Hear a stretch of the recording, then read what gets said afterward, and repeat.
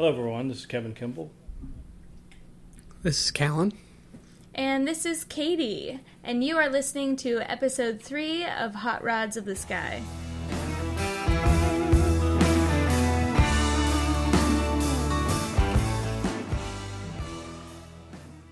Hello, everybody, and thanks so much for listening. Once again, we want to thank everybody for their kind words and their reviews and sharing. But kind of a featured huge thank you that we have this week is to Air Corps Library for featuring us in their email blast this past week. We got a lot of new people interested in it, and, we got a few emails and definitely got some movement on there, so thank you guys so much. This episode is part 2 of our GB Model Z series. If you guys haven't listened to part 1 yet, just take some time, go back and listen to it, or if you just like to live on the edge, jump in with us and hang on, I guess. Tonight, we have a very special guest, Jeff Eicher, and he is going to chat with us tonight. Jeff, how you doing? Good, thanks. How are you, Katie? Doing good, thanks. Now, why is Jeff here is a great question. Jeff Eicher and my dad, Kevin, built an amazing replica of the GBZ in the mid-90s, and he's here to just chat about it with us because it was, a huge project for the two of them back then, and, we're excited to hear about it. So, the replica you guys did started when and finished when? Well, geez, Kevin, I guess we started in late 92, right? Is when we first started talking about it. Yeah, it was about the time of Hurricane Andrew, because the way I remember it is when you went out to go see that project, Andrew was going. That's when Hurricane Andrew hit. Right. Yeah. Yeah. So yeah. So from about 92 to 96 is so about 4 years of it.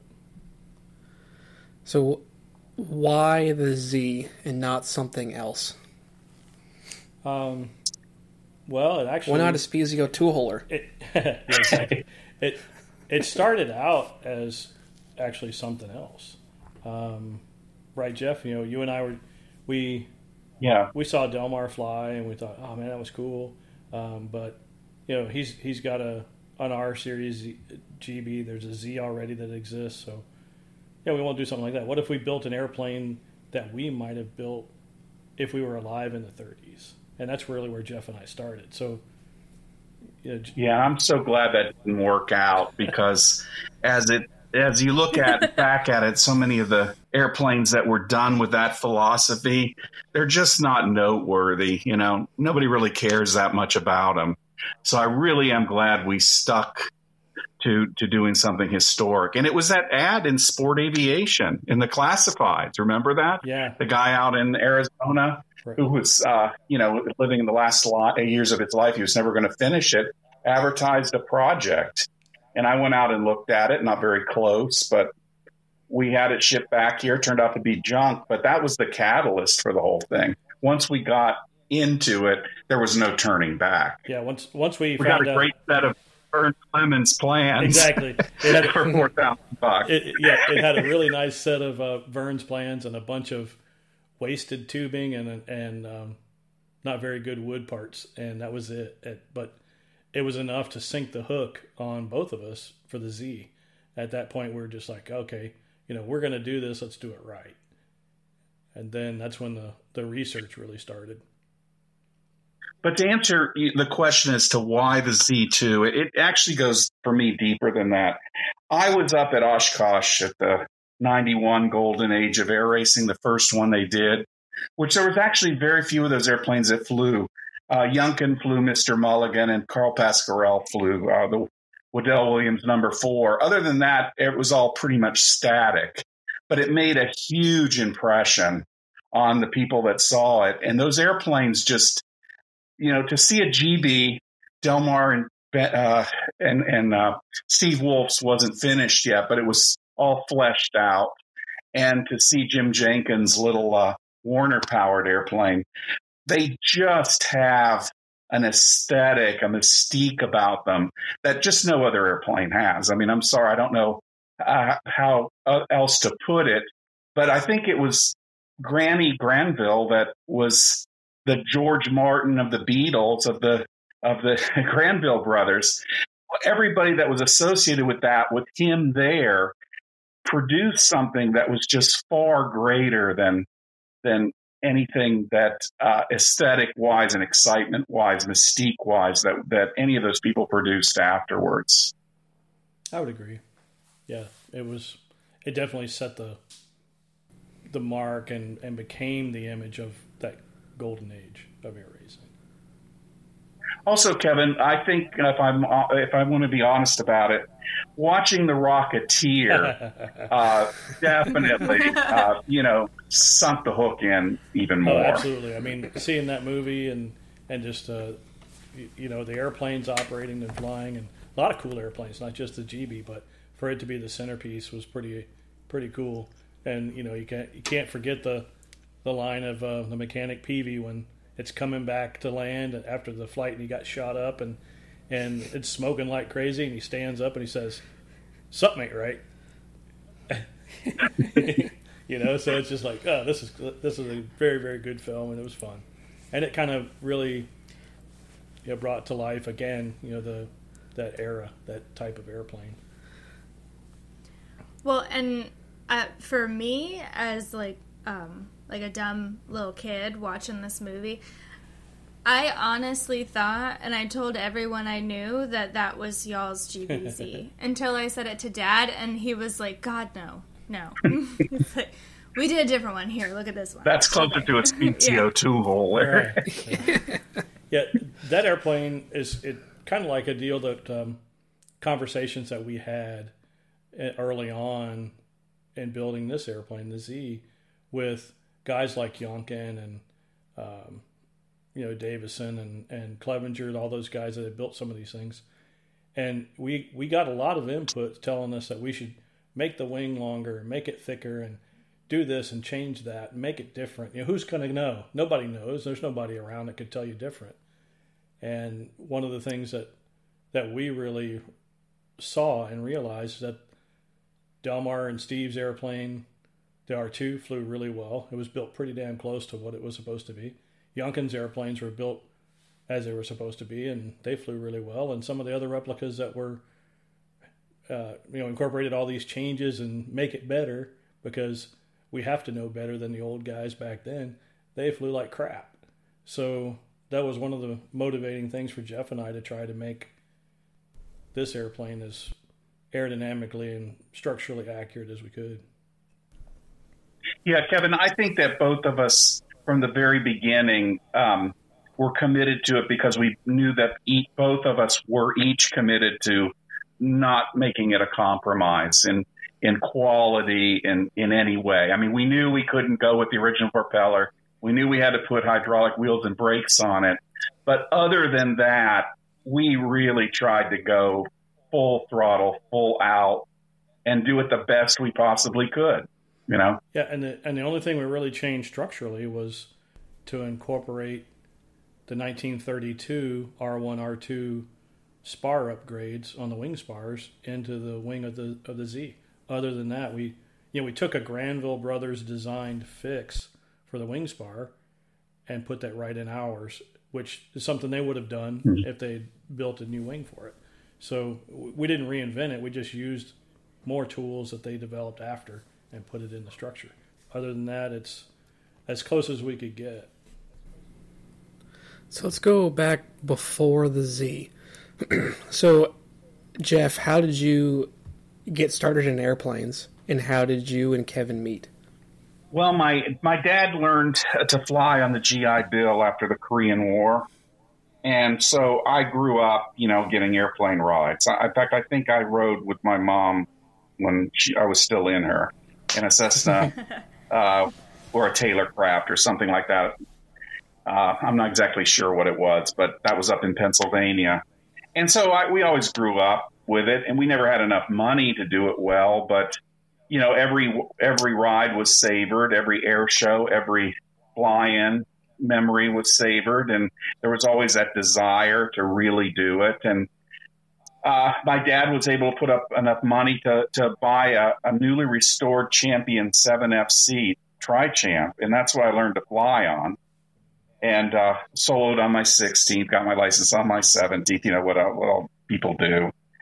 And I had a whole year between soloing and having my license. And I was just obsessed with aerobatics, and I was doing all kind of aerobatics with this tri-champ. The joke was that the 3 wheels up was the symbol of Flagler County Airport, because I'd be in the pattern doing stuff. I can't believe I didn't get busted back then for a number of things, actually. But anyway, then my dad got involved. It was always involved in projects, Stearman projects.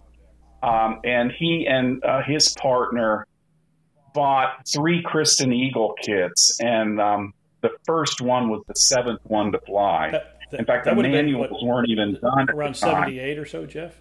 Isn't that when the Eagle came out? Yeah, that would have been 78. And to get the airplanes to Oshkosh, Frank Christensen had changed the canopy design, but didn't have the manuals done yet. So he flew down with Ivan Gleed in a Cessna 340 to Daytona Beach to install the canopy on that Eagle. Wow.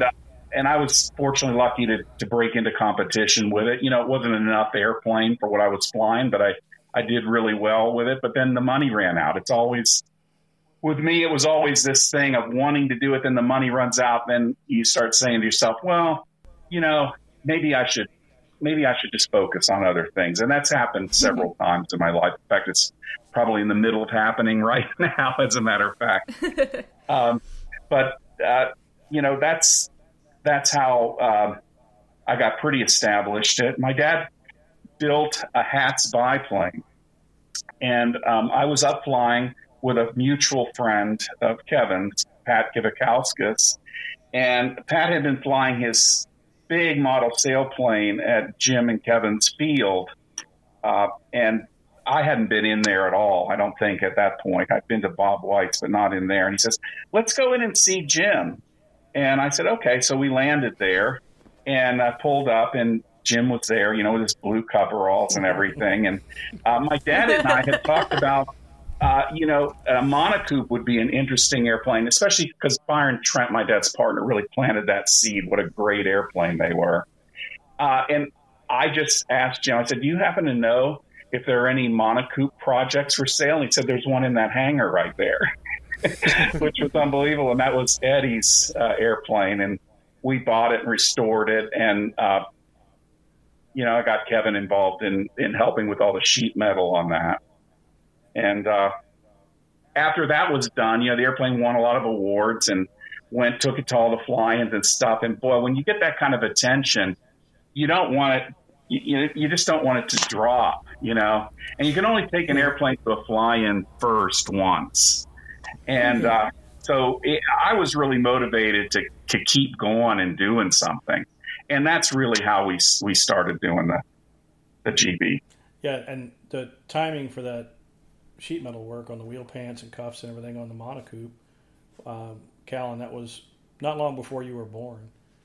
Because I can remember Jeff inviting us down for dinner at the restaurant, and Robin was pregnant, and so she, she's the drinker of our family, and she couldn't drink, and so, and she's not a drunk, she just happens to be the one that likes to drink more than the rest of us. But and anyway, no, she's got a new drinking buddy in me. She's fine. So, she's not alone anymore. And Jeff said, "Here, try this," and it was grappa, and that was something new for me that.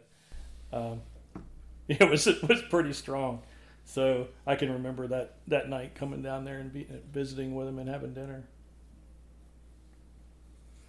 It's but that monocoupe that was Mr. Eddie's, who we did the Black Stagger one for. I never actually flew in it. I don't think I ever. Not when Eddie had it or when you had it. I don't think I've ever been in that one. No, I think I took you up because I remember we pulled the power off. I wanted to show you how well it glided. Yeah. It wouldn't come down. Okay. And we flew over Dave's place. Right. Yeah. Yeah, cool. So that had been at the time before or after the 2 Clipwing monocoupes? Or at the same time? It was about the same time because I think, Jeff, you guys had the airplane at Sun and Fun when we had McCullough's airplane there. Right. And those 2 monocoupes were almost, you were painting red on it when we were doing the sheet metal work. Okay. And then the yellow one came after that. But Sim's airplane came later. Right. 3 or 4 years later. Okay. Yeah, about the same time. So it was a good time for all that because we all had monocoop on the brain, so it made it pretty easy to work on situations together, and it was really interesting to get those sheet metal parts from Jeff and fix them.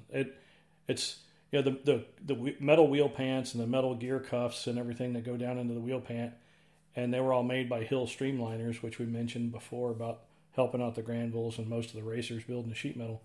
And that's who made those parts on that airplane. They were original parts. And it was really interesting to see how they made them, the techniques they used, and it was pretty good education because it wasn't as you would have thought, where they, the way that we typically do it today, or Yunkin does, where you take a one piece and you try to get this whole side of the cuff figured out. They took a flat piece of metal, put a bunch of slits in it, and then fanned out the pieces to make the curve. And pie slices. Then welded in a whole bunch of pie slices to add in the metal. Wow. So it was a lot more welding and a lot more hammer work and finish work for them. So it's just another one of those examples that there's 1,000 ways to do it, and you just have to pick a way and stick to it. But that's really, that would have been 91-ish, yeah. And then about a year later, I guess, is when the Z kind of started to take place. Yeah, 92 was the year that both monocoups were at Sun and Fun. Okay. So that was spring of 92, and then by August of 92. Yeah. By August, that's when Hurricane Andrew hit, and I was out looking at that project. Yeah, for sure. And then it got it back, and then we figured out it wasn't all it was cracked up to be. So then we just started doing research, and Jeff was collecting everything we could. This is pre-cell phones, pre-internet, everything else. So it's phone calls and letters and a lot of chasing going around. Stone tablets. Yeah. A lot of stone tablets. Yeah. I got to tell one of the funniest memories of this whole project for me was I was dealing with some kind of blueprint printing company downtown Orlando, and mentioned to them that we needed to somehow digitize those Vernon Clements drawings into a bitmap so Kevin could do the vector raster thing on top of it. And the guy says, "I'd love to be a part of that. I'll do it." And I said, "Okay." So I brought him the plans down there, and Kevin, how many diskettes was that on? I mean, it was like a file. The back end was so huge. Yeah, a file box full of 1.44 3.5 inch floppies. I was gonna say, well, but what was it? Just like 30 megabytes? But it's just in a ton of little things. This isn't. But you were on the phone with me when you tried to first load part of it in, and it appeared for like a second and a half and then disappeared. Remember that? Because your memory crashed. Yeah. It was a tough time. That back then, using AutoCAD, I think I was 11 or maybe before, but it was pre-Windows, and so everything that you did, you had to remember the exact file name, where it was, and everything. So if it was, the floppy was an A drive, you had to have A : blah blah blah blah blah, and type out every character right for the file name, and then it would open. You couldn't just look at it on a big list. It was everything was a pain in the ass. So it got easier as we worked through this particular project, as the technology got better on the software and the computers got better. But so you got the first project. Yeah. And then you started your research and hunting down and going to every possible thing you could. Yeah. Was the project just something cool for you two to do, or did you have in mind maybe somebody will come along and buy it before it's finished? I planned on flying it actually in the beginning. I still wonder if I should have or not. There's a lot of factors that went into it, some things that needed to be worked on after the original test flights that Delmar did. But also, Kevin and I saw Charlie Hillard flip his Sea Fury on his back at Sun and Fun that spring before the GP flew. And that made a pretty big impression on me. I got to say, I mean, that's not a person I expected to have a landing accident and end up dead over it. Yeah, it was a big deal. Yeah. Yeah. And, and things in your business were at a point where you needed to focus on that a lot too, rather than flying the airplane. But yeah, exactly. And also, I went down to Pompano Air Center because I haven't been flying. I'm not a builder and flyer. I've got to be either doing one or the other, not both. Some people can do both. Some people can keep an RV6 project going for 25 years and actually finish it. I can't. It's got to be all and then finish the goal and then move on. But anyway, I hadn't been flying since the whole time we had been working on this airplane because the monocoop got sold, and I was hardly even going over to see my parents and to fly the hats. So I went down to Pompano to get some time in a pits again and to learn some wheel landings in the pits because I figured that would be kind of close, as close as we could surmise anyway.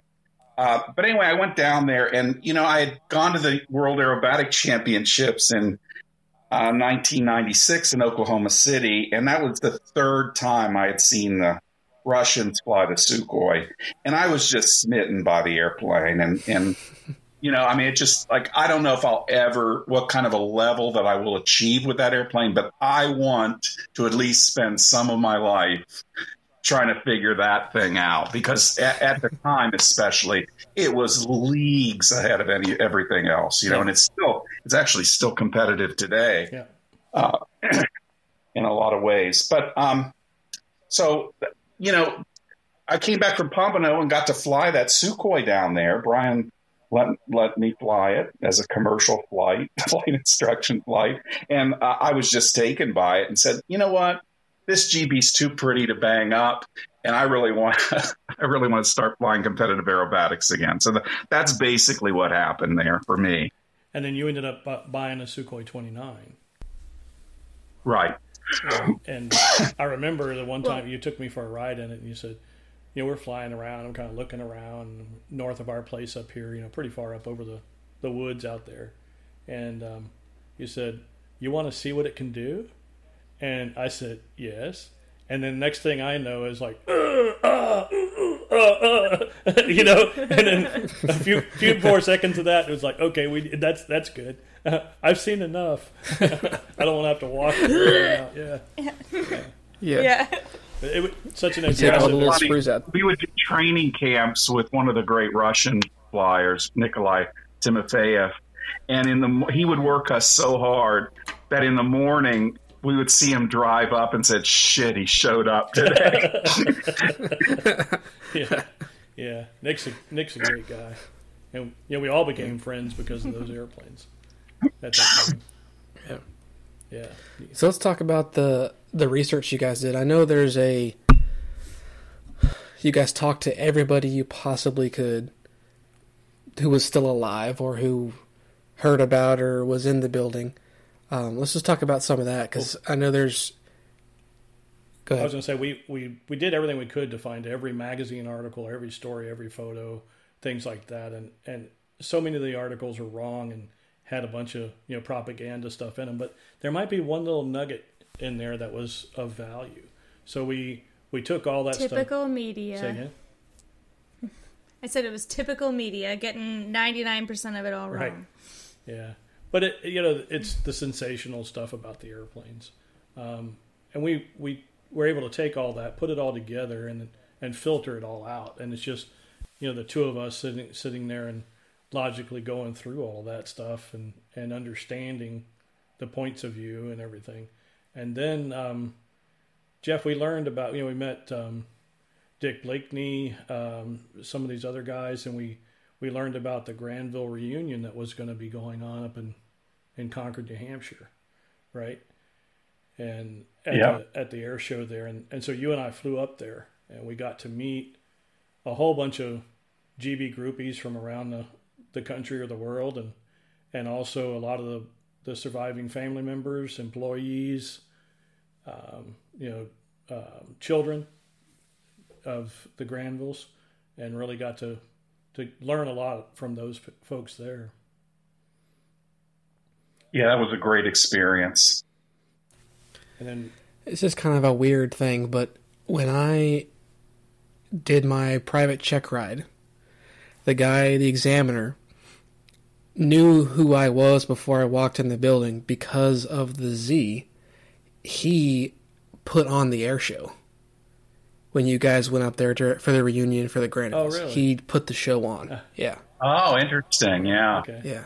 So we talked about the GB for the oral of my private check ride. And, oh, yeah, let's talk about some airplanes. Let's go fly. Yeah. So it was because of the Z. It was kind of neat. Yeah, that's neat. I don't even remember what his name was. Because the family, Del Mar let the family push the airplane around anytime it needed to be moved. And it was really cool to see the family actually, because they had kind of distanced themselves from that, because they had bought into some of the bad PR too over the years. Sure. And I mean, it was a fascinating part of their history and everything, but they didn't go out of their way to embrace it. Right. And it was so cool to see them really reconcile with that past themselves. And, Del Mar and Steve have so much to do with that. Yeah, for sure. Yeah. And the R model is the one. That's the Mount Everest of the GB mystique and mystery of fate and all that kind of stuff. Yeah. Some of the people that we met there were we met Gladys Granville Jones, who is the baby sister of the Granville brothers. She was the Granville sister. And then her husband is Hiram Jones, and he was the guy that welded all the fuselages and landing gear, all the steel parts. I remember meeting him. He was in a wheelchair at the time. Primo Galletti and his wife, Lydia, and we got to meet Norma Granville. We got to meet Bob Hall's sons.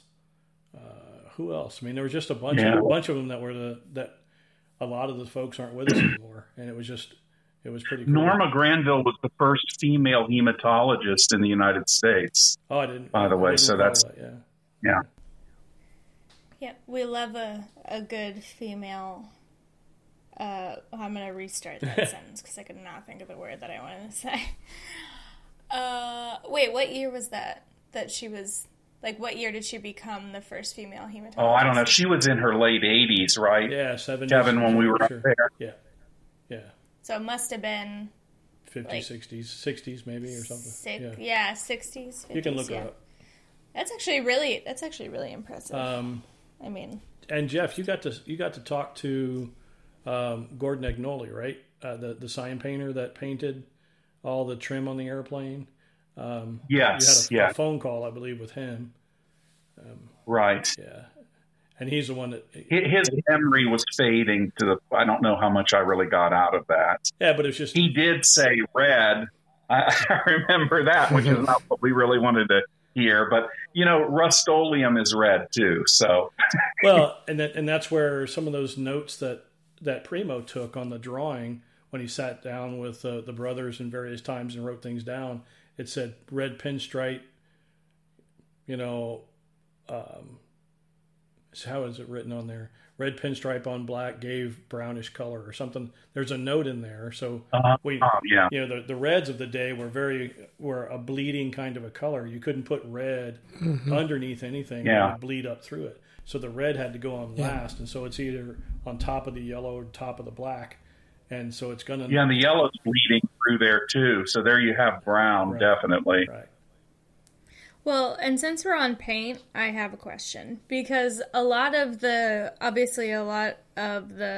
videos, photos, things like that are all black and white. So how did you guys know? Obviously, if it's yellow and black, black is black. Or I'm probably wrong with that. Black's never a simple black. But how did you find the right yellow? And also, how are you sure that you got the right yellow? Go ahead, Kevin, because that's a good one. Well... Yeah, the part of it that I remember is that we knew it was yellow. The records show that it was yellow. And we knew it was Loaning yellow. And we learned through some research that it was Berry Brothers Barreloid dope that was on it, which was, kind of like saying DuPont today or something like that. It was it's a good color. good brand. And we actually have a friend in Orlando who is kind of a historian and of all kinds of cool things, and actually a model collector, model engine collector, and an old balsa model collector. And he was always coming around and visiting. Walt Griggs, his name. And Walt said, well, I have a Berry Brothers original dope card that's been in a black envelope and filing cabinet for decades. I can bring it out if you want to match the color to it. And so there it was, Loaning Yellow. Loaning was a brand of airplane in the day, and they had a particular yellow that was theirs. A lot of the airplanes back then that were going to be flying in rough country or were going to be cross-country trips with mail, those types of things, they would paint the top wing either bright red or bright yellow, at least one of the top wings, so that when the airplane crashed en route somewhere, it would be easier to spot it. It wasn't if it would crash, it was just like when it crashed.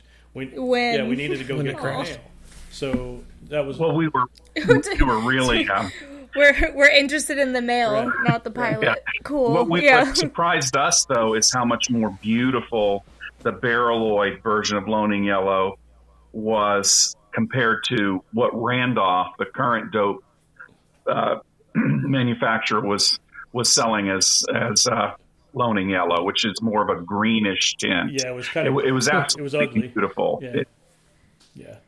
And I've actually seen on a couple other replicas I was kind of looking through today. There was one in the 70s, and I think I watched a video of it, and it said 79 was the date. That's the one that's in the Rocketeer. But the yellow looked more pale, kind of like butter, not quite butter almost, but the Z you guys did it's a very deep, strong yellow, kind of like what's in the JKE Works logo.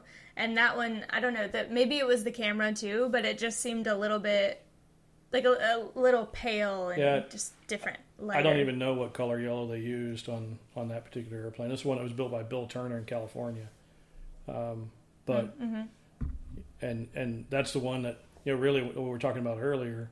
It was a couple of feet longer, more wingspan, thicker wing, more, and used a twin beach engine mount and used PT-22 landing gear components, and so it didn't work as good as the actual airplane did in its short life, but it didn't work as good as that. So that's what was one of the airplanes that motivated us to do it as close to original as possible. Well, I actually learned a fun fact because I was watching old videos of you guys during the maiden flight. Each of you guys did a little interview. Jeff, she called them newsreel video. Oh my god, I didn't know what it was. Newsreel. Okay. I didn't know it was just Ann Byers, recording us in the 90s in '96, but to her it's like, well, it was on film. Okay, I'm sorry. Anyway, but I learned from Jeff today that the original Z only flew for 106 or 107 days, or was only, because at first he said 120, and he was like, actually, I think it was 107. And I was like, okay, 107 it is. Yeah, it's pretty short. Was flying. Yeah. Was May to December? Well, they flew it in August 26th was the first flight, right? Bob Hall's birthday. Oh, that's right. Yeah. And then it crashed on December 5th, so it wasn't around that long. And today when somebody builds an airplane, a home built or a replica of something, you either have 25 or 40 hours you have to fly as a test period, in a little tiny circle, 25-mile circle, stay close to home, make sure everything works. They did 2 or 3 flights with this and then took off and headed to the races. It probably, by the time it got to the races, it probably had less than 10 hours on it. It was brand new. So they're still trying to figure out how everything was going to work. Didn't have time to still got that new airplane smell. Yeah. So then we just started building, started drawing stuff up, and started building pieces. And Jeff worked on collecting up instrumentation and other things like that too. We just kind of kept chasing things around. We had our airplane had an original panel. I mean, if you look at our panel, it looks exactly like the original did. We didn't use modern instruments and make concessions there at all. And I think in the Hughes Racer project, we were the first and only ones to have done that. Right. Yeah. Yeah. Because it's. So the instruments that are in there, there's a couple that are real large face instruments. Are those truly large face instruments, or is there some trickery that was done to make it look large faced? Trickery. Yeah, they're modern. They're modern. Well, when I say modern, post World War II, but we had a guy that was able to make those cases to make it look bigger, and then make longer hands and bezels and everything to make that work. It was Kevin wasn't that guy like on the verge? I mean, he was getting out of it when we approached him about doing it, and we just barely got the stuff before he was gone. Yeah, we barely got our stuff, and then he kind of absconded with a whole bunch of other people's money after that. I think he kind of took off. Yeah, we were lucky on that. But he did a hell of a job. Yeah, I mean it's a brand new. He's a thief, but he does a great job. Right. It was brand new big instruments that he made according to the original designs. Just had World War II style guts in it. Guts. Yeah. So cool. And then the instrument panel was raw aluminum on the original. It was engine turned. But one thing that we noticed when we stared at the photographs a lot is that it wasn't the typical engine turning of the little, which is where you take a brush and you spin and you make that little swirling effect on the metal that you see sometimes in like a holographic decal today, or on the cowling of the Spirit of St. Louis, that type of thing. So normally it's just done in horizontal rows. Well, this one you could see in the pattern on the photographs that it was actually around the circumference and spiraled in and got ever smaller as it went to the center where the vent was. And so what we ended up doing, that was the first ever thing I ever had any interaction with a CNC program. And a friend with a machine shop had a very, very early, computer controlled knee mill, and we set it up on that with Craytex abrasive and WD-40 and set it up there and just, and had it go around and do the pattern and swirl the panels. So that's how we did that. But So on. Go ahead.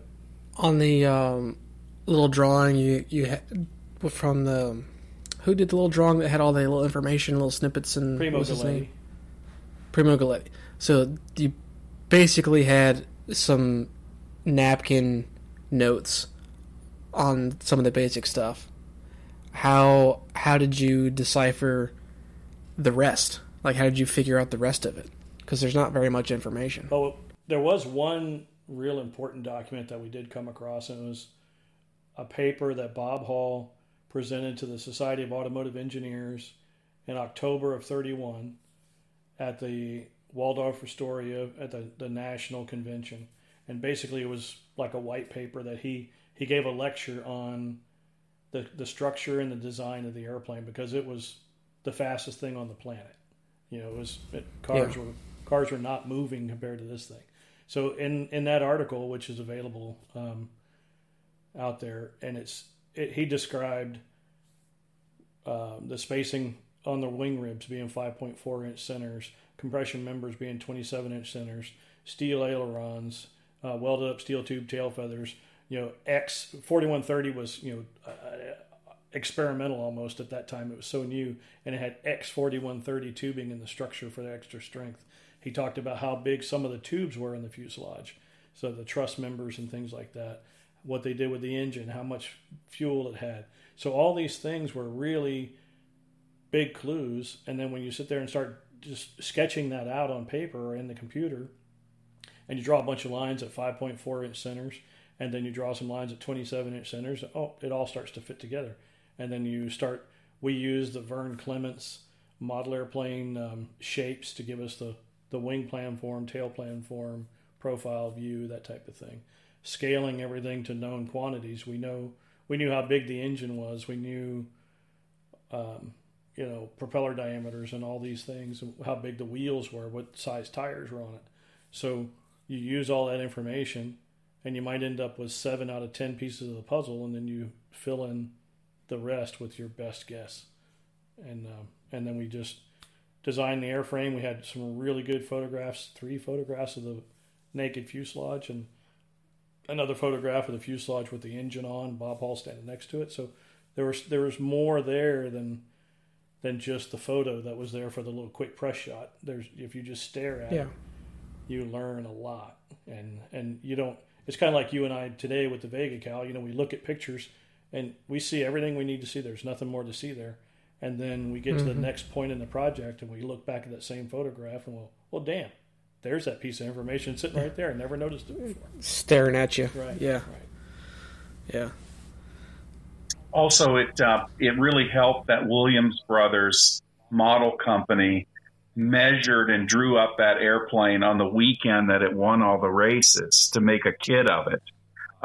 That is what Vern Clements used a lot of, and those are really good drawings. They did really great work. Right. Yep, for sure. Yeah, and then, gosh, what do we do? Our schedule, because I was in college. Jeff was running a restaurant business that he had.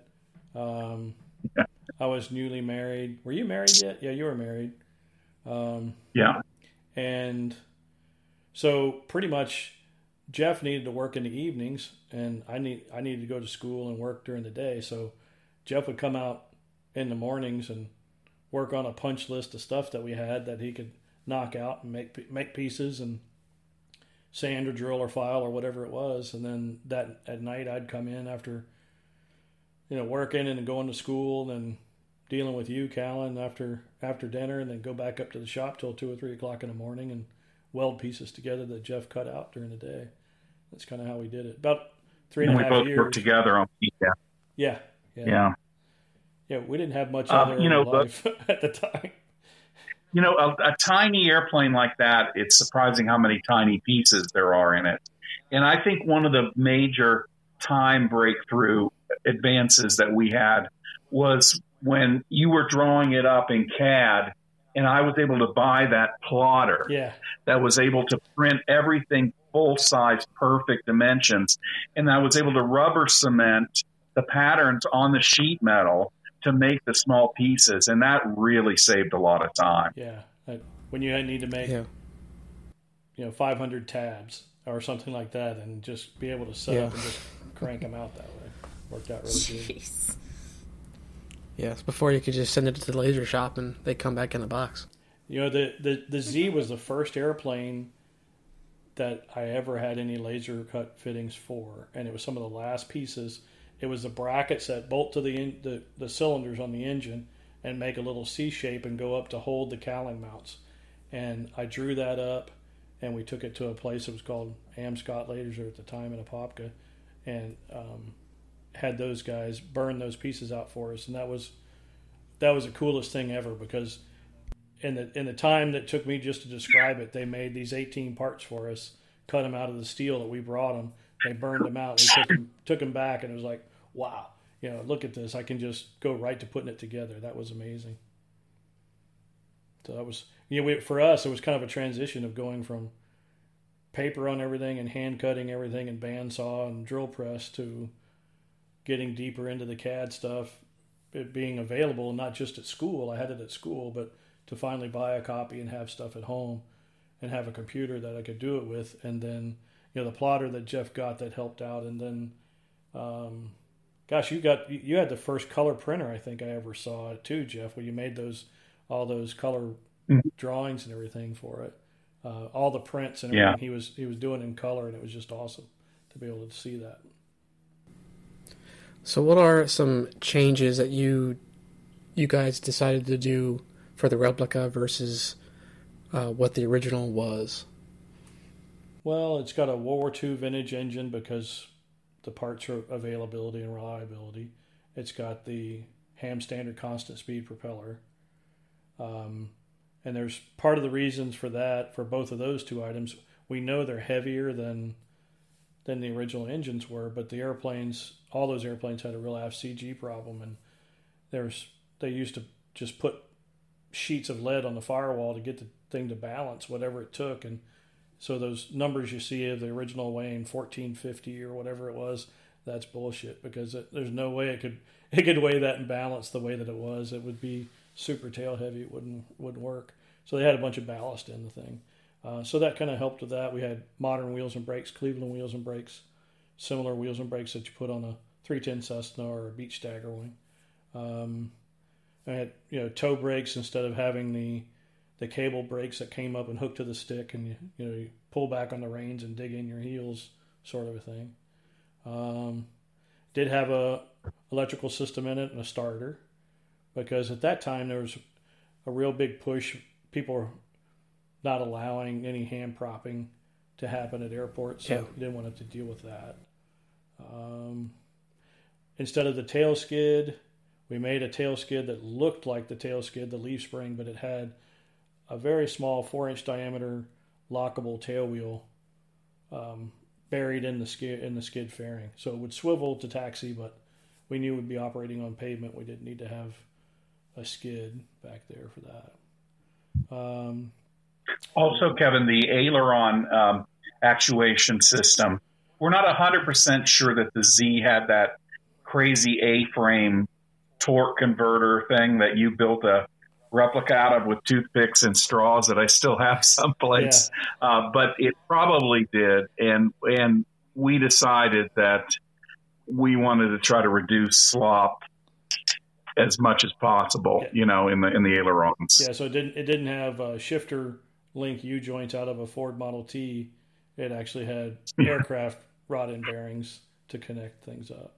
And, of course, modern fabric is on the airplane everywhere except the interior. I can remember, Jeff, you and I racking our brains trying to figure out how the hell we're going to make the fabric on the inside of the fuselage, because the interior sidewalls were covered with fabric on the original airplane. And on those notes that Primo took, it said, the fuselage frame was black, unpainted, rubbed down with lion oil, gave black color. So it wasn't actually painted black, it just looked black. And then it said cotton fabric on the interior, 3 coats nitrate dope or something. And so we're sitting there, we're trying to figure out how the hell we're going to make the Dacron that we're going to put in here, the polyester fabric, look like cotton. And then, all of a sudden we realized, we could just put cotton in there and it would look just like cotton. So we actually got some aircraft cotton fabric and put that on the interior. So yeah, you assured me that we were going to be able to shrink that up nice, but when you put the first dabs of dope on that, I looked at it. Remember, it just went completely limp. It looked so horrible. Yeah. I can't believe that it shrunk up enough. Yeah. It worked eventually. Yeah. But yeah, that's pretty much it, Cal. I mean, the original airplane had stainless steel Hartshorn flying wires on it. We had to make White brand wires, so that's who we could make them at the time. But that was all the same size wires. What was kind of an interesting little tidbit is, Delmar and Steve had built the R2 before we built this airplane, and so at the time, Steve was at his shop, he was a dealer for McWhite Wire, so he could get a little bit better price than just calling up on the phone. So I was going to order my wires through Steve. So I figured out all the links. We measured it all up. Jeff and I put the whole airplane together, and we're mocking it up, measuring up the length for all the wires. And I sent them to Steve. And we could have adjusted the lengths of the wires just a little bit, the lengths of the fittings here or there. And the wires would have been identical to the lengths of the wires and the sizes of the wires that were on the R2. So, and they got their information from the New England Air Museum when they were measuring all that stuff up. So to me it was really interesting that they just, when they did the Z, they ordered a set of wires, and when it came time to do the R1 and R2, they said, send us 2 more sets of those same wires, and we'll make all the fittings long enough to make it all work. So it was pretty interesting that it worked out. I mean, within fractions of an inch of being identical. Wow. Yeah. Wow. And that kind of stuff was expensive. Cool. I mean, you're talking about $1994, $1995, somewhere around in there. And I think it was like $5,700 for the wires. So yeah, it was a big item. That was a big ticket item. we did get a lot of help from friends too. Ron Alexander that had Alexander Aeroplane that later sold his business to Aircraft Spruce, and Ron bought the Polyfiber company when it was called Stitz. Ron was a supplier kind of like Aircraft Spruce. He had wood and the dope and fabric supplies and everything else, and so they donated some of the wood that we used to make the spars. They think we got some help on some fabric and dope as well from them. Let's see. Either your dad supplied the core engine, wood for these spars. They were up. Remember, they were up in the loft. Yeah. Over there, those boards that were made from that. Right. And I think my uncle had the core propeller that we sent off to get done. Right. Yeah. That. And we had a lot of friends that helped us, and like Jeff Morgan, who built the most beautiful ribs in the history of aviation. It's a shame to cover the airplane up. Yeah, all the gussets were half moon shaped, all nailed perfectly. It's just absolute work of art. Yeah, for sure. So Jeff Rogers. That was the first thing I ever did with Jeff and Jeff Rogers that has airplane plastics now. We had in Robin's kitchen. I had the molds, and I was forming the two pieces of the windscreen. So there's a windscreen and a halo over the top, and then a dome in the center, and it's all riveted together plastic. And I couldn't make that dome. I English wheeled the shape, made it in metal, but in aluminum, but I couldn't form it. I didn't have the skills and know how to form that dome piece. So I contacted them and talked to Jeff, and he said, well, send me what you got, and I'll take a look at it.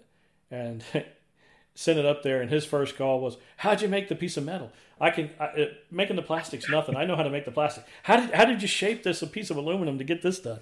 And that was, he was all about that. So that was the first thing, and he made two of them for us, and we managed to not break the first one putting it together. We still have the second set of all the parts on the rafters. Yeah, the metal piece and the second piece of plastic. Mm-hmm. Yeah. So that was a lot. This airplane led to a lot of relationships and friendships outside the airplane too. So, were there any unforeseen issues during the build or anything that was a big hurdle to get over? Yes, the N number. Yeah. I found out that the owner of the N number, I found out who he was, and he was kind of big in the seaplane world of EAA. And the Kimballs had enough clout that when I said that name, they said, we'll talk to him. It was on a Albatross. No, or was it a Widgeon? I can't remember. Yeah, on a Widgeon. Yeah. N77 Victor. And we needed this number because the FAA had cracked down. They weren't letting you put an extra V on there anymore, or put a number on there that was phony, but put the real one underneath the horizontal stabilizer on the tail, which previous people had gotten away with. So he reluctantly, he wasn't attached to it, but he was the kind of guy that just didn't want to change anything. But we arrived at $2,000, he'd sell the number to me. And I said, okay, well, we're a little ways out, so I'll get back with you in a couple of months here. And in the meantime, he was flying his Albatross, Grumman Albatross, up in Oshkosh. And then afterwards, they went up to the lakes up there north on the Canadian border. And his son was tragically killed by the propeller on the Albatross. And he was impossible to reach. And it was getting down to the point, now we had already painted the numbers on the airplane and everything. There was just no going back. And I don't know how we finally got, I had somebody that called him to wake him up on it. But we got that hardly in time. And then the FAA screwed up a little bit on the airworthiness certificate or the registration. So Unfortunately, we had an FAA, a friend who worked for the FAA that got that straightened out pretty quick. But the N number was the big nail biter of the whole project, I think. Yeah, I remember part of it. Maybe this is correct. This is a memory I have. I think it's correct that once you did get the number and you made the deal with that guy and you got the number and then all the paperwork went out to the FAA. It was like weeks and weeks and weeks and months or whatever of not hearing anything. And it wasn't like today where you can go online and just check the status, you know. You had to talk to someone and you couldn't get a hold of whoever it was. And you finally found out that whoever she was, Mary, she was out on maternity leave and all that stuff was just stacked on her desk. And it had gotten, you know, kind of behind the curve up there a little bit on some of the paperwork. Yeah, and they sent me one. But the serial number was wrong or something was wrong on it. And I called them and they said, send it back. And then it goes back into the oblivion again. And that's when Rex was his name, got involved. Yeah.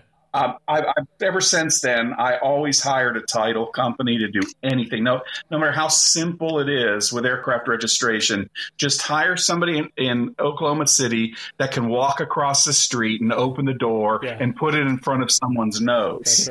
That's right. Yeah. For sure. Yeah, so the other replica, Katie, that was in the Rocketeer movie, it has NR-77 Victor all over it too, because you know it's a very small airplane, but the N numbers are huge on the wing and big on the tail, so it's really part of the scheme. The N numbers is much part of the scheme as the big number 4 race number on the side. So the that airplane was painted NR-77 Victor, and then when we started looking at all that, we're like, well, how can it be there, but this guy has it on an airplane up there? And it turns out that it was NR-77 Victor, and they just never painted the second V on it, and they just kind of snuck around that way, and nobody ever caught it. It's just an old airplane. It wasn't a successful worldwide movie, and nobody ever caught it. Well, in the movie, it wouldn't matter. In the movie, it wouldn't matter because it was the airplane. The airplane was not built for the movie. The airplane was built just like Jeff and I built an airplane because the guys wanted to build a cool airplane.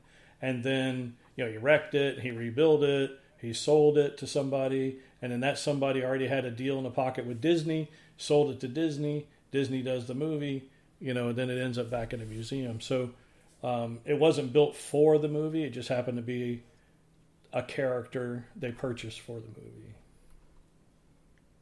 In the earliest photos of that particular GBZ replica, you can see when a shot looking straight down that there's a tiny 2-inch second V out by the wingtip after the giant V. Sneaky. So for a while that's how they got it signed off. Yeah. That's funny. So yeah, that was a tough one. It's like any project, Callan, you know, just like what we do today. You dread this certain thing, and you know it's just going to be really tough, and it works out okay. But then the little thing that you didn't even think was going to be a problem or had no idea it was ever going to show up as an event, that's the one that bites you in the butt, and you sit there and work to get it to sort out. And I think the biggest thing, and you know, Jeff touched on it in the video stuff with you know, Ann Byers, was that sticking to it, staying at it, touching it every day is really what it takes to do a project like this. If you decide to take a week off, a week turns into a month into a year, and before you know it's shoved over in the corner, it's a pile of dirt, and you just don't do it. You have to touch it every day. Even if you don't accomplish something on it, you need to go, you know, keep it in the forefront. Be in it. Yeah, but we did accomplish something on it every week. I mean, I don't think many sessions went by where there wasn't some real progress made on it. And I credit you because Kevin, because you're a very organized person from a timeline perspective. I mean, we didn't scratch our heads in the shop with this airplane. The shop time was sacrosanct. That's the time you have tools out and you're making stuff. You can do your head scratching some other time, right. Like at Ponderosa Steakhouse or something like that. Yeah. And that's why that airplane got done in the amount of time that it got done in. I look back on it and I can't believe both of us were working more than full time. Yeah. I was running 3 restaurants, building a 4th. I was working 60 hours a week. You were in school and working full time, and you're married and you're starting a family. It's unbelievable when I look back on it. There's those years in your life that you look back on that are hyper productive, where it's like every week is like a month, and every month like a year. And I thought that would go on forever in life, but somehow it doesn't. Yeah. Just to think of the 17 other things we would have done by now if we were still going at that rate. But you can't do it forever. No, it's definitely not sustainable. Yeah. And it was driving.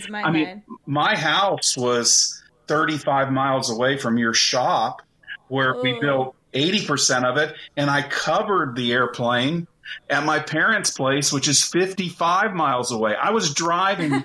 I was on the road. I was either on I-4 or 441, all the time. I wasn't working on the airplane. Yeah.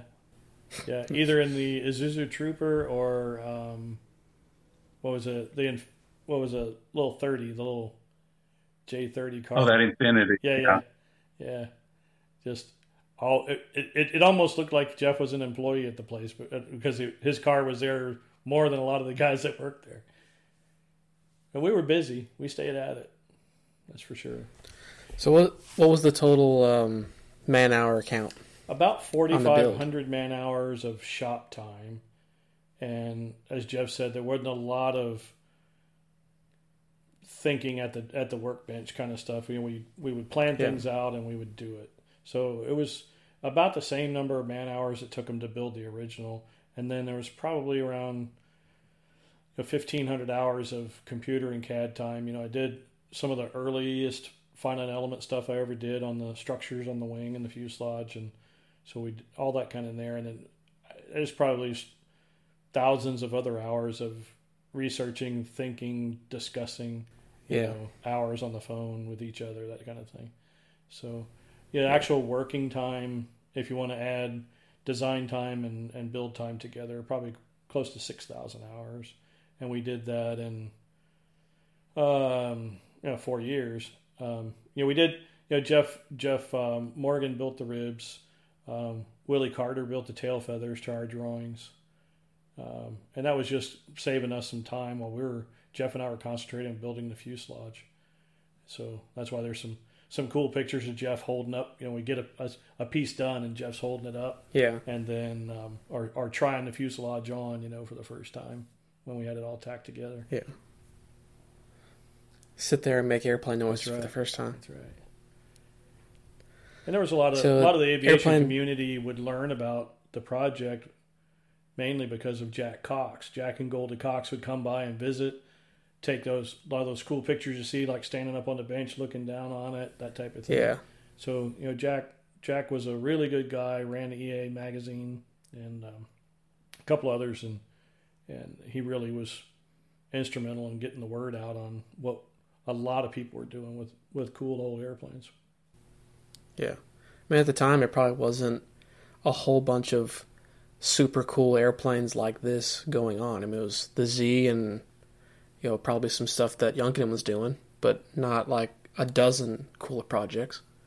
So it's kind of one of those cool things that people really want to see and hear about because it's a cool old airplane. Yeah, what Steve and Delmar did was really, I think, brought more attention to that era of airplane than anyone before, because there was a Waddell flying, a second Waddell almost flying. There was Mr. Mulligan, a couple of Mr. Mulligans, right? Jeff had been done. Traveler Mystery Ships, there was a couple of those.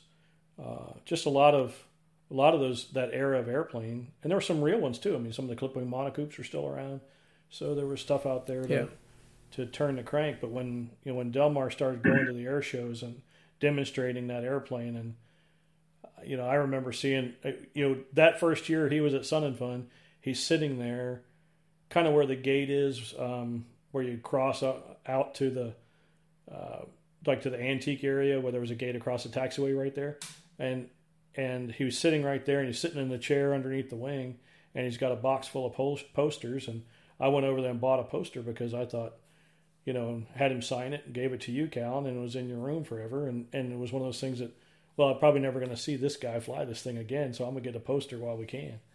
And, little did we know he was going to fly it for that many years and 1,600 plus hours of flying the thing. So pretty cool. Yeah. So when was the Z finished and first flight, that kind of stuff? Let's talk about flying. Yeah, it was June of 96, June 11th or something like that. Not sure, somewhere around in there. Maybe a little bit. It was like 97 degrees with 97% relative humidity. Yeah, it was. It was an unbelievably hot day, humid day. It was. And it had that Sahara dust, that blows over to Florida in the summertime. So visibility was over 3 miles, but not that much over 3 miles. Yeah, it was pretty bad. Real hazy, real hot, nasty. We were at Leesburg Airport. We had Gene McNeely came over with his T6 to fly chase and be the camera plane. I think that was on the second day, right, when Gene came over. Yeah, that was the second day. And Anne's camera was so heavy, she couldn't manage it in the slipstream very well. So yeah, she wasn't able to do much film footage on that. Yeah, and Byers. Yeah, the camera. Did all that film footage, the interviewing of all of us, everything, and she was about the size of my sister, probably under 5 feet tall, little bitty thing, and the camera was the size of a Buick, so it was pretty tough to manage. But she did it. She was pretty awesome. And then let's see, we flew it. Del Mar was here a couple of days, 3 days, flew it 12 or 14 flights or something like that. And then there was, some plans to do a few little things to the airplane. It had a spot on the one wing, the left wing, Jeff, that was just outboard of the wing root fairings, that like the adhesion of the butyrate dope and everything was coming loose in the fabric, and you could see it lifting up like a bubble. So at first, we weren't sure if that was the dope or the fabric. We weren't 100% sure at the time. Yeah, we didn't know if the fabric was getting weak or what was going on. So that's why we stopped, and then it took the wing off, and Jeff recovered it, and turns out it was the dope. Really? Okay. Yeah. But and then so after then it was what? Gosh, that would have been late that year of 96. So then and then Herb called us and said, he needed us to get it out of his hangar up there at Leesburg. Yeah. So that's when I went. I was at a year pass at Fantasy of Flight, and I had met Kermit in the past at aerobatics stuff, but he didn't really know me from anybody else that much. But I had gotten to know Jack, over the years some way. I think they came in for dinner some night or something. I invited him, he and his girlfriend in. And anyway, so I was over there, and I was literally trying to find a place to put it where we didn't have to pay for hangar rent. So I asked Jack, I said, the Z, how do you think it would do over here? What if I put it on loan? And he said, I'll talk to Kermit about it. And Kermit was very reluctant at first. At that point, he did not see the golden age as part of his vision at all. And but they let us bring it over there, and we put it together. And it wasn't long before it was like getting all the attention. I mean, it was undeniable that people were stopping and just staring at it, for periods of time. And that's when Kermit decided that he may want it. So yeah, then you and what was great about telling it to him, we didn't have to worry about Joe Schmo wrapping it up into a ball, going on the air show circuit and stuff.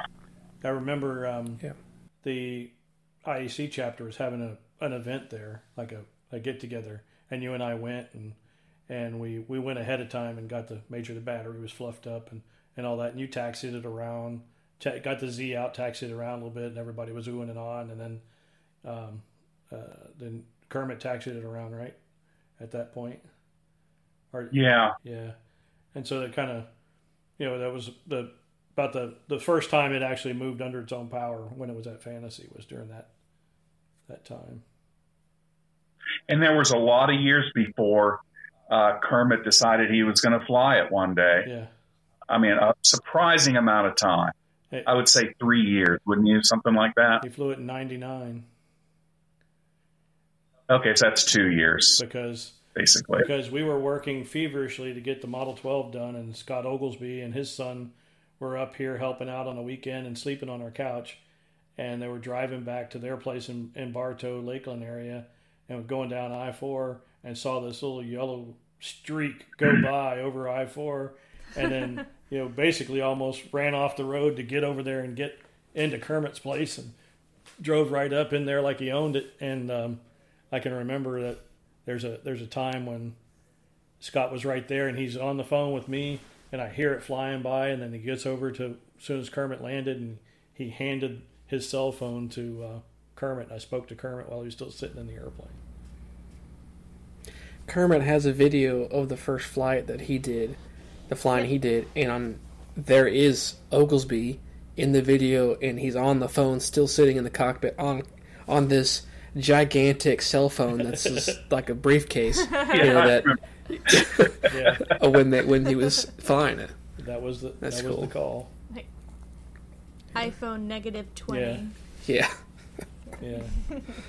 So yeah. So was there any, after the first flight, the first couple flights, was there any adjustments, any kind of thing that you had to do before the next flight, before Delmar flew again? It was wing heavy, one direction a little bit.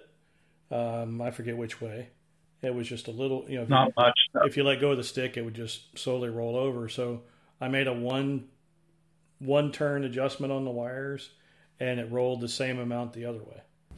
So the next flight, before the third flight, I went half a turn back, and it was good. So it was within half a turn of the flying wire, those turnbuckle type flying wires, of being spot on roll. It was, we were concerned that maybe we would have to make the horizontal stabilizer for pitch trim. You could do a course adjustment on that by locating the leading edge up and down in some brackets, and then the trim mechanism raised and lowered the rear end of the stabilizer. And we thought maybe we would have to do a major adjustment on the front end, but no. Delmar found the sweet spot for the pitch trim and basically left it there. Didn't really have to use it much. He did go. Let's see. Trying to think about some of the speeds. Seemed like it was take off, and then by the time he was on downwind, he was going about 200, turning base at 160, 130 across the fence, touchdown 110. So it's cooking. And when you're standing in the middle, and it wasn't coming up to full RPM either. Right. It would go up to full RPM and then come back just a little bit, like a couple hundred RPM short. I forget what that was on the governor linkage. And then, but when you're standing there kind of midfield and watching it come in and on approach, it just looks like it's falling straight out of the sky, because the sink rate was pretty dramatic. Did it fly much different than the R1, R2? What's the one Delmar have? R2? From what I recall, D2.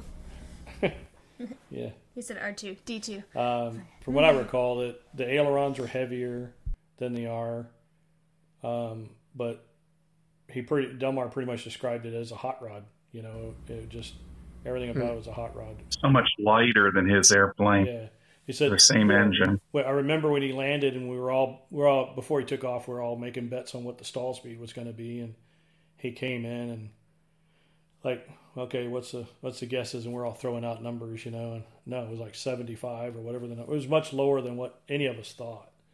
But he said when it stalled, it's just sitting there, everything's fine, and then the headrest hits you in the back of the head, and you're looking at the center of the earth.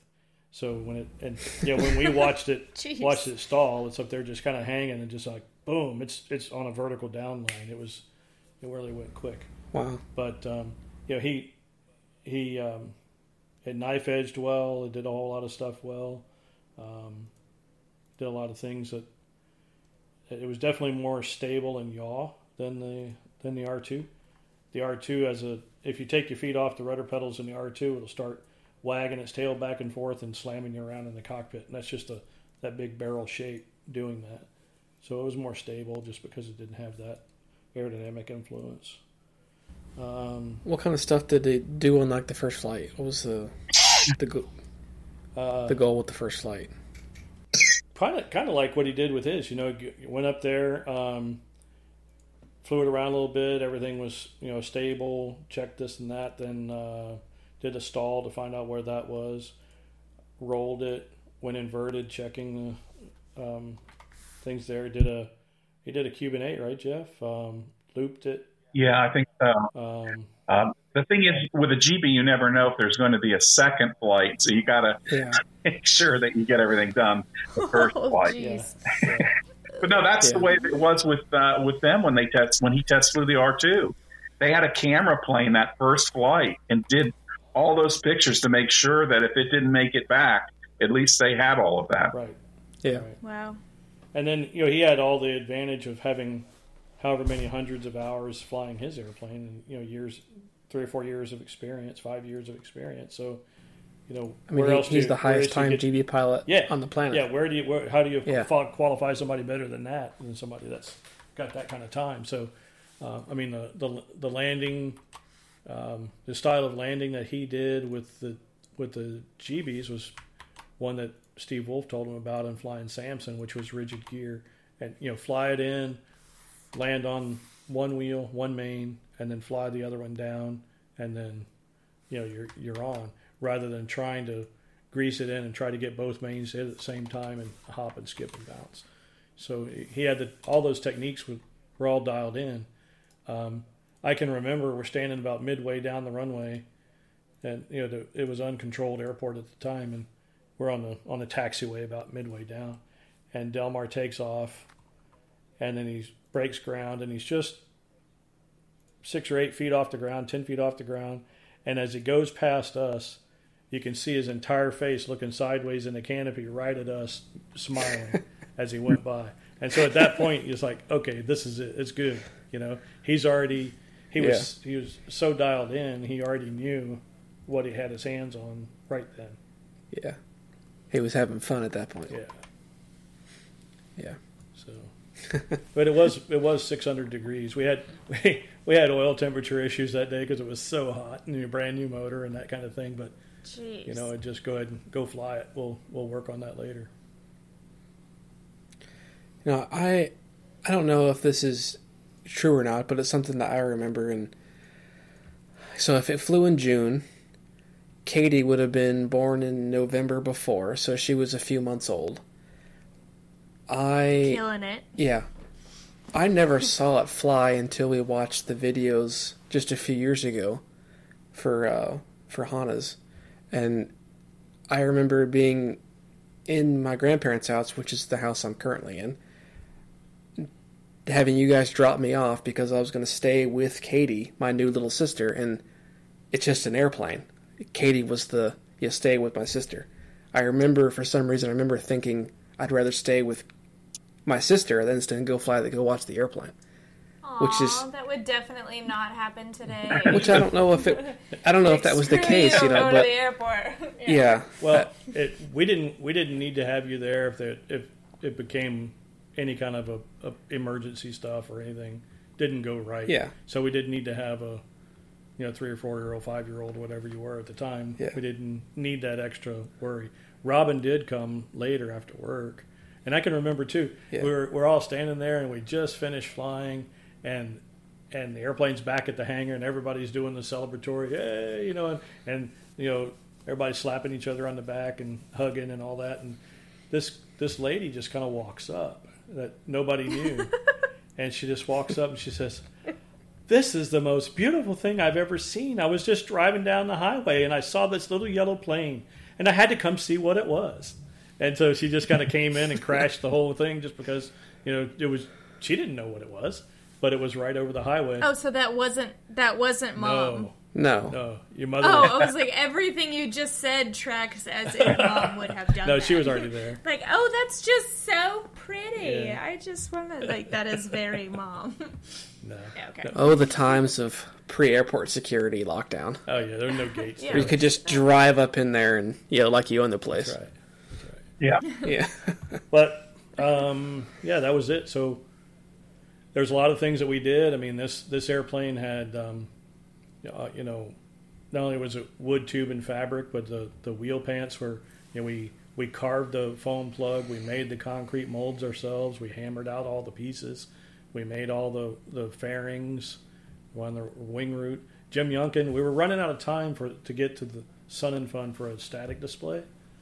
And talking to Youngkin and said, we're gonna go without the cowling. We just don't have it done yet. And that's when he said, "You start making all the mounts and do all that stuff. I'll make the nose bowl." And so I sent him a drawing of the nose bowl, and Jim Youngkin, formed the nose bowl skins for us. And then we got those back. We had already made, Jeff and I had made the cowl buck, a wooden form to build the cowling on. We already had that done. And, not unlike when Steve and Delmar went to Oshkosh that year with the R2, when Jeff saw it in 91, the paint on the cowling was drying in a trailer as it was going to the show on both of the airplanes. But, it looked good. Nobody knew the difference. But it definitely needed to have the cowling on it to go to the show. That really kind of made the look. Yeah. And then once we put it all together at Sun and Fun, and Jeff, you taxied it a couple times back to the hangar and back as we kept it inside sometimes. Yeah, one thing about that airplane that I would never have predicted, maybe I should have, was that how much heat that engine radiated into the cockpit. It was, once that thing got warmed up the whole way, I mean, it was like the sun up there. You could not believe the heat that was coming back. Of course, there's 100 gallons of gas between you and that heat too, right, which you're always thinking about. But and also the amount of exhaust that you would smell, whether the canopy was on it or off it, that would have been something that would have had to have been addressed eventually, because all that lead would really be bad to be ingesting all the time.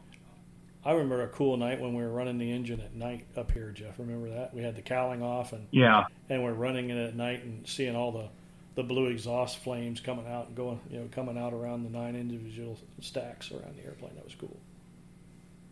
But that's about that. But it was just just a lot of work, and it was a lot of fun, and definitely glad we did it.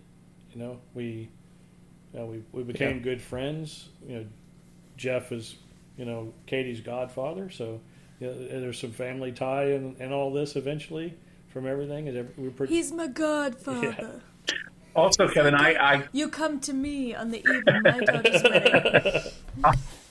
I actually think that the airplane was somewhat of a catalyst that put your company onto a new trajectory, don't you think? Absolutely, yeah. I mean, because Yeah. I mean, it definitely was a project that you and I did together. It wasn't a company project at all, but the fact that it occurred here and we had so much, family involvement and everything, I think that it definitely helped boost the company quite a Well, bit. it wouldn't have been possible had you not seen all the airplanes that you had restored up until that point. I mean, Yeah. You just knew how stuff had to be on it. That someone that didn't have all that experience would just be looking at a blank piece of paper and saying, I wonder how we should do this. Right. Yeah. True. So, the company tie-in there was absolutely priceless. Yeah. Yeah, and you should see the tools that we used, Cameron, to build it. It was Jim's toolbox, and it was just like any other toolbox, nothing like what you have right now. Yeah. We didn't have. I think did you just get rid of that one toolbox that y'all had for forever? No, or is it still the toolbox that we used, the tools and toolbox that we used in the time of building the Z, where it was all stolen. That's when they stole y'all's wagon and stole my air wagon. Tools, stole the welder. Stole your wagon? Yeah, they stole all this stuff. So man. all that's gone. But yeah, it was. It's like we were talking about in another one of these discussions that we had earlier show, where the fact that you know how to do something the hard way and by hand or whatever it is, you get it done with a piece of a log and a pipe and a hole in the ground, and you still get it done. When you get a better tool for doing that job, you understand the genesis of it and how to get there, what makes it work. And we did a lot of stuff a long time the hard way at work and on this project as well. And I've told you before, Cal, to be guys that walk through the shop and kind of take an inventory of everything we have and think that's what they need to buy to get started. And no, that's where you're at after you're 30 years into it or 40 years into it. Yeah, it's not what it takes to get started. So it's just one of those things where you just look at the tools you have and figure out how to make it. Well, I really appreciate Jeff coming on and talking with us and reminiscing a little while, and it's pretty cool to hear stories that I was alive or Katie and I were alive, but weren't old enough to hear it, from the horse's mouth. So it's kind of cool to hear all that and experience that. So I really appreciate it coming on. Well, thanks for giving me the opportunity. And Jeff, on behalf of the show, we apologize for Callan calling you a horse. And, well, that's an expression. A very old horse. Yeah. But we hope you guys enjoyed this episode with our trip down memory lane. As always, we are going to have a corresponding blog in the show notes for you guys to click. And on this one, I found a good bit of footage that they were talking about earlier in the episode from the first flight day and a few old school interviews that are not newsreels. Thank you, Dad. But you guys can check them all out there. We're going to have a lot of good info on there. And if you enjoyed the show, please don't forget to subscribe. And if you can, leave a little 5-star review for us. Thanks so much, guys. Good night or good day or whatever time of day it is. Thank you. Bye.